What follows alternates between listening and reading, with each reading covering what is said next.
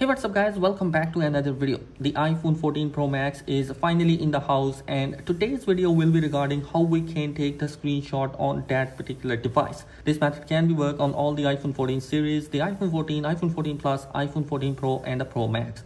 The iPhone 13, iPhone 12 and iPhone 11 series can be used same method in order to take the screenshot.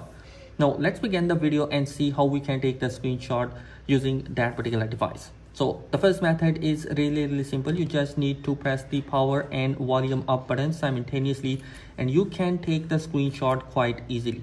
As you can see, I'm just pressing the power and volume up button simultaneously and taking the screenshot. Do keep in note that if you press and hold both of these buttons for a long time, then power menu button will appear. You just need to press and immediately release both of these buttons and you can take the screenshot. Now the second method is also really simple. You just need to double tap on the back of your device and you can take the screenshot quite easily. As you can see, I'm just taking the screenshot using that particular method, and it's going to be one of the easiest methods through which you can take the screenshot.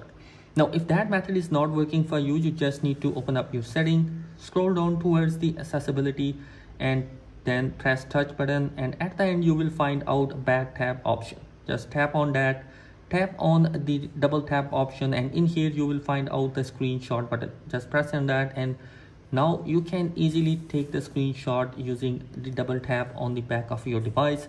As you can see, I am demonstrating you how you can take the screenshot using that particular method. So that is the simple method through which you can take the screenshot using double tap. Now in the photos menu you will have all the screenshot available. You have bunch of options. You can share them with your friends and family. You can even save this file and you have the option to edit those kind of shots on that particular device. So guys, these are the three simple methods through which you can take the screenshot on your device. I hope this video has helped you out in some way. Do consider subscribing my channel for more update because some amazing content is planned for this year. Thanks for watching this video. Be sure to subscribe. Peace.